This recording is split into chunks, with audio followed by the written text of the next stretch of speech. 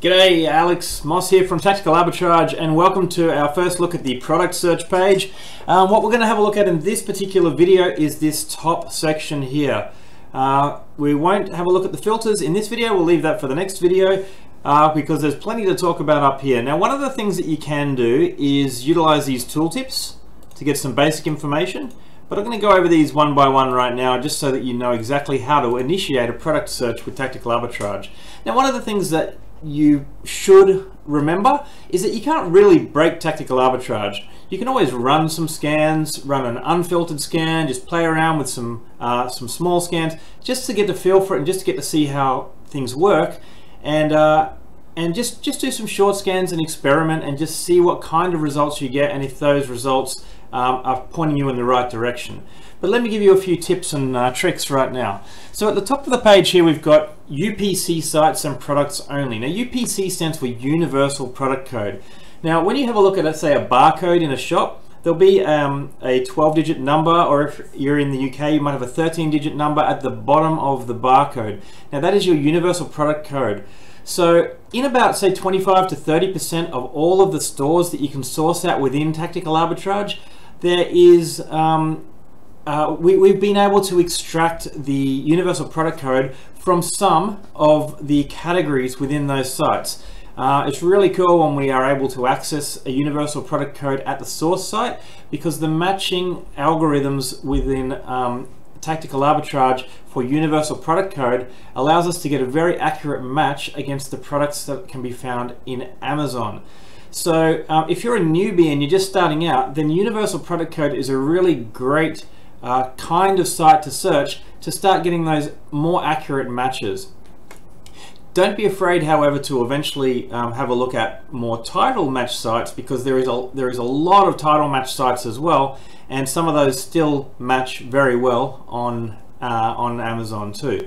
So what we can do is first of all, let me show you how this works. So in our drop-down menu of all the sites that you can choose from to search on Tactical Arbitrage, you'll see a combination of both UPC/EAN searches and title searches. So UPC is the US term for Universal Product Code, EAN is the UK term, and then there's these title searches here. Now simply by switching this to UPC sites and products only, you'll notice that all of the selected choices now are UPC. We can only choose from a UPC site. And also, we will only return to you results that are a perfect source UPC to Amazon UPC match. So everything that you see in your results will be these nice, clean, easy to spot matches. When you have that switched off, even if you're searching UPC sites, you'll still get title matches for when there is no UPC found on that particular product link, because not every product link will have a Universal Product Code available for us to extract, but we do get it where we can, and we use it wherever we can. So in the next section here, we might keep this nice and simple: sourcing from USA, selling at .com. Now let's say you're in the UK, you might want to switch that to sourcing from a UK store, selling at amazon.co.uk. In another video I'll show you how you can also do cross-country searches, let's say US sourced to sell on Amazon UK platform. But for now we'll keep it nice and simple. You'll see how we've chosen UK to UK there. If I look at the websites, they have all changed, and there's so many of these .co.uk sites that you can search from now. What I'll also do, just for the sake of this, I'm going to pop it back to US, and we'll move on to the next filter. Now the next filter says import bulk category lists. Okay. Rather than get too deeply into that now, I'll save this for another video, but essentially the search that I'm going to show you we're able to do in bulk and run multiple categories, one after the other, at a length of about 60 hours while you walk away and you do other things and you spend the weekend with your family. You can just leave Tactical Arbitrage running the entire time once you start using this bulk category feature. But for now I'm just going to leave that switched off, and we'll come back to that in an additional video. So website.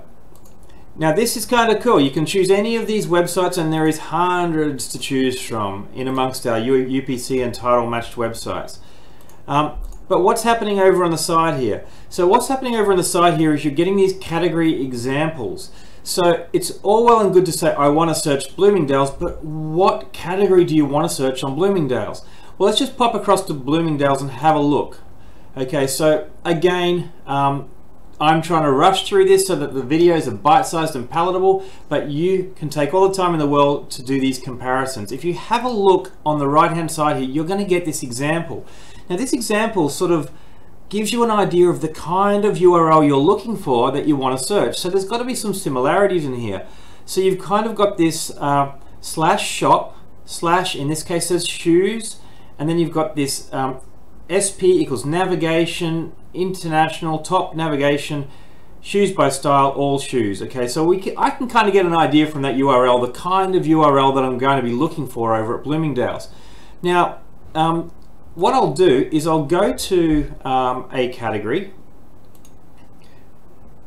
say jeans for instance, and this is the kind of page I'm looking for. I'm looking for a category page with multiple products on the page because I want to scan all of these. I want to compare all of the prices on here to all of the prices on Amazon US. So let me have a look at the URL. We've got /shop. So what we also have that here, /shop. And at the end here, we've got this navigation _ international type prefix here. And that all looks good. This is exactly the kind of thing that I'm looking for to scan. So I would copy this, and I would pop it across here, and I would put that in the category selection here. And that is the category that I would be searching. Now, every single one of these websites has a different kind of style of URL that you're going to need to insert.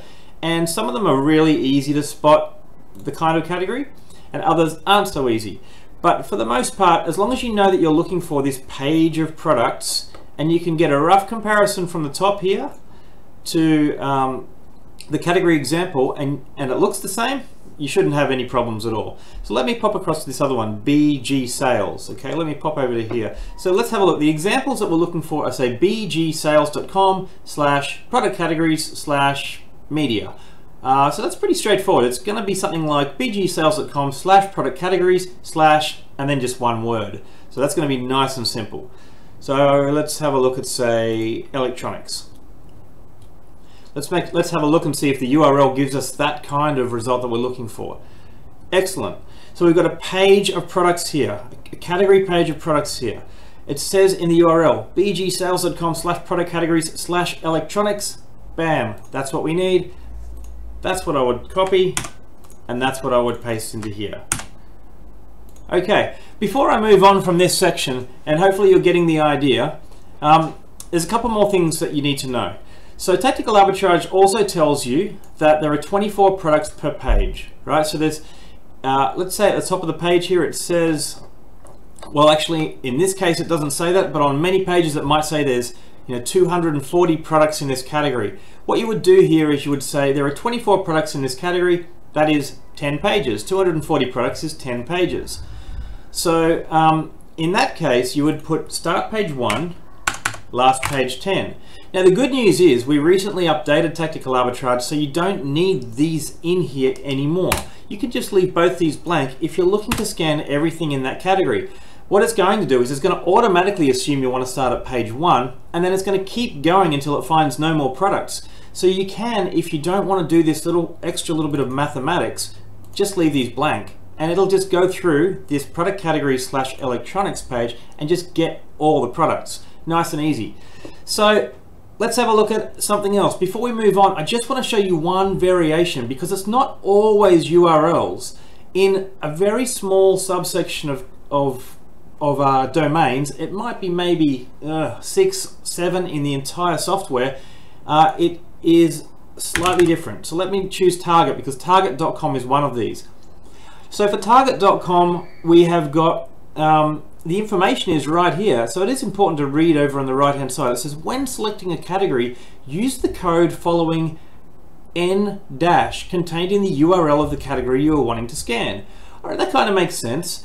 And I might just mouse over this here, and it's kind of showing me in this, if I mouse over this little shop icon here, it's kind of showing me in this box that the section of the URL that I want.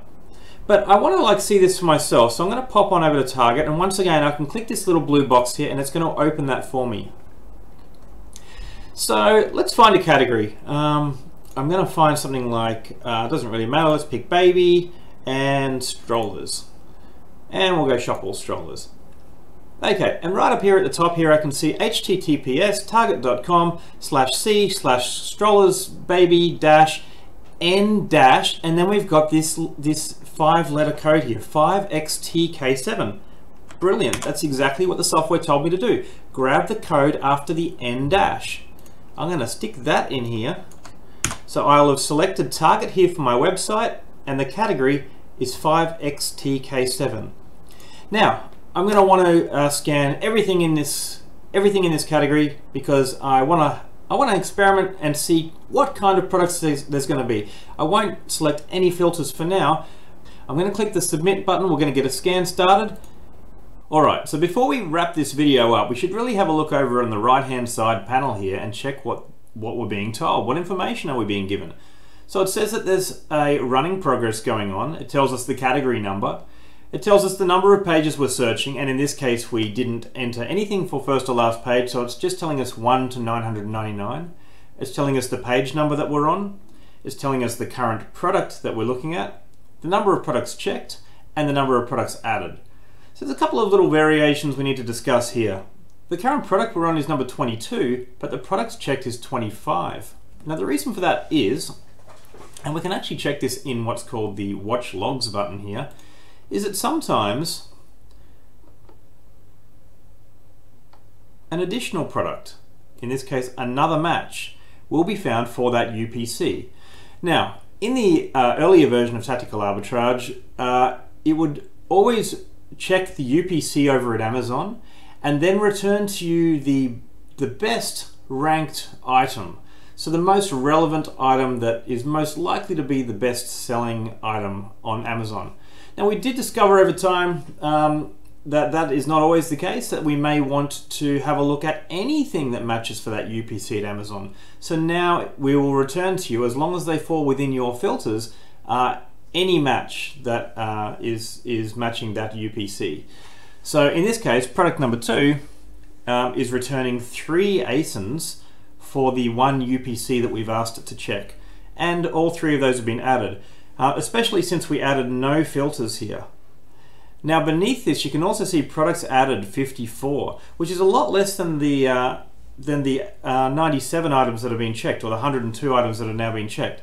So you can see down here that a lot of the reasons that an item may not be added would be things such as no match found. There's no match found for that item. We've skipped one for a mismatch reason, and some of these things we'll get into in a later video as well. What constitutes a mismatch, for instance, and why is it appearing in our logs this way. So before I head out of this logs page again, just check these buttons at the top here. We've got stop process, which is self-explanatory. It's going to stop the process, and in fact it is the same button as outside of the logs. You can also stop the process using the button here. You can download the log, and the log that will be downloaded is a more detailed version of this. This is a simplified log. If you want to see the more detailed version, down the bottom of the page here there's a little button there which will revert to the detailed log. The reasons for the detailed log are, there's some extra information on here, such as the ASIN we're checking, and there's a little bit more information here. Let's say, we'll get into it in a later video as well, if we are, say, debugging an advanced site that you've added yourself, then you can actually get some of that debug data in this detailed logging as well. So we thought we would include both variants there for you to check. Let me return to the simple log again. And let me get out of here actually. Now, the 3 buttons at the top here, view data, this will take you across to the view data page where you can have a look at the things that are being added. Some of these, I mean, the word added is now our favorite word, right? It's treasure that we can go and check and see if the treasure is worth keeping. So any of these products added down the bottom here are being added to the view data page. So in the next video, we're going to jump across into the view data page and have a look at this unfiltered data. And then after that, we'll come back and we'll play around with these filters and see what that actually does to our results. Downloading all will download anything that's sitting on the view data page right now, and deleting all which isn't that easy to do because you have to make sure that you say I do want to delete it. So you can't accidentally just click that anymore. Cancel out of that. The delete all will delete anything that's currently sitting on the view data page. So I'm going to stop this video now, and then we're going to jump into the next video where we're going to analyze the view data page, and I'll take you through a little bit of a tour as to what goes on there. Cheers.